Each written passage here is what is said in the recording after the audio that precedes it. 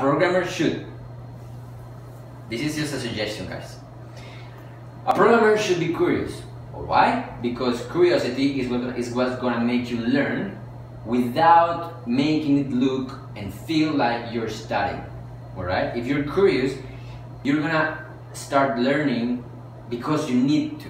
You need to feed that monster and it's like why, right? So you're gonna go Google, you're gonna start doing stuff. This happens to me, I'm like why, and boom, I just learned how to make a website. Fall. Awesome, right?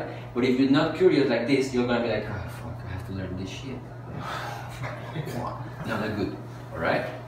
So, if you're curious, I think is the best recipe for programmers because they will always be trying to search why is this like this. And when you study why is something like this and why is something like that and why is something like this, eventually, this knowledge you can sell to somebody. Also, a programmer should be patient. This is another one, alright? You have to chill out, smoke a joint, relax, good, no problem, don't get stressed, alright? You have to be patient because at the first time, chances are you are going to fuck up, alright? Chances are, and it happens to all the students, I type something on the screen, right? And I say HTML, and you type HMTL.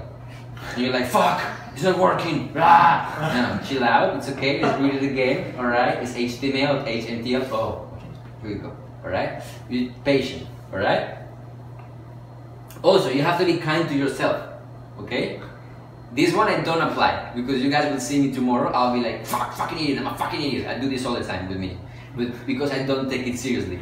You guys don't take that shit seriously, alright? Like, some people are like, fuck, I'm an idiot, I'm bad, I fail.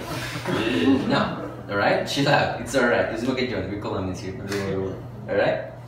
The other one is that you have to be humble. The fact that you program, and this is a hard one, even for me, because I have an ego bigger than soul, man.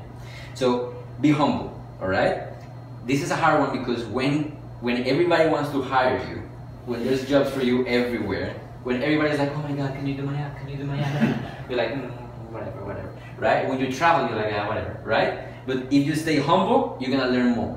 And if you're humble, you're gonna ask me questions. And if you ask me the questions, we're gonna learn together, alright? We had students here that I look at the code, and the code is shit.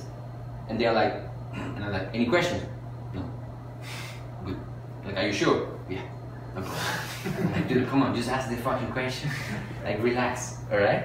This one, you have to be confident, alright?